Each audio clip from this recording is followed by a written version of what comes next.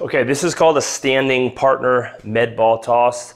I don't have a partner with me, but envision I have one right out in front of me where the camera is, facing directly back towards me.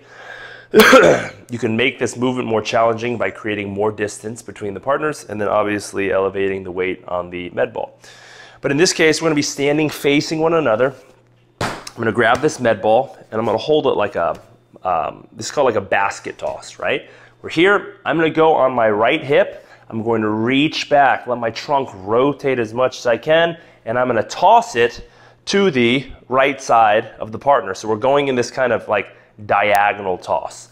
They're going to focus on, imagine I was this partner, they're gonna focus on catching the ball from me, decelerating it, accelerating it, and passing it back to my same side.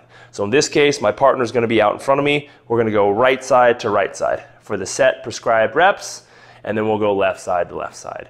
The other way you can do a standing partner med ball toss, depending on how it's prescribed, is we can face this way to where our sides, our lateral sides are facing the partner. And in this case, we can rotate, toss, back and forth. So in this case, this partner would be catching on the left side, tossing. Me would be catching on the right side, tossing, and we'll be going for the set prescribed reps that the coach prescribes to you. Depending on, we might coach you on rotating that back leg or keeping the leg stiff and stable, but regardless, we're working on decelerating the trunk in rotation and then accelerating it out. That is the standing med ball toss.